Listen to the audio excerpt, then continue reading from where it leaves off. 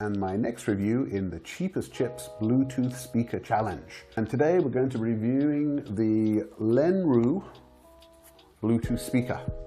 This is the A2, for the LENRUE A2. Comes in a sort of fairly bland box like this, and inside the box is obviously the speaker, which I've taken out earlier to save some time. It's a nice, aesthetically pleasing speaker.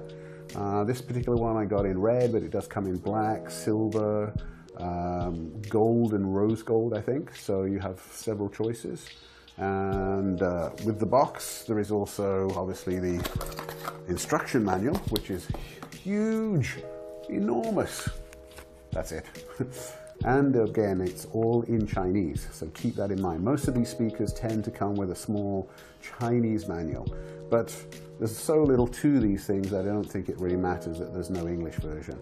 But it wouldn't be that difficult, I don't think, for them to do it. So they should, in the future, they should consider doing a little English manual. There are plenty of English speakers in China who could help them create one. Inside the box, there is this cable, okay? So you get your tiny manual in Chinese, and you also get this single cable. One end of the cable is a micro USB, and at the other two ends, because there's a dual cable, you have a full-size USB and a 2.5mm jack.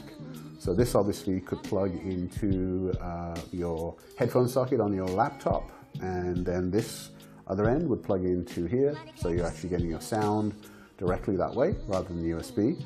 This also, the full-size USB can go into a charger or into the laptop, and then again the micro USB will go in here to charge this unit. So that's what's included. One cable, one micro mini manual, and the speaker itself. Now, a lot of people have mentioned that these speakers, usually when they turn on, they announce something in Chinese, something to the effect that Bluetooth is turned on. The nice thing about this one is it doesn't. It actually just uses a musical tone. So let's just turn it on and see how it sounds.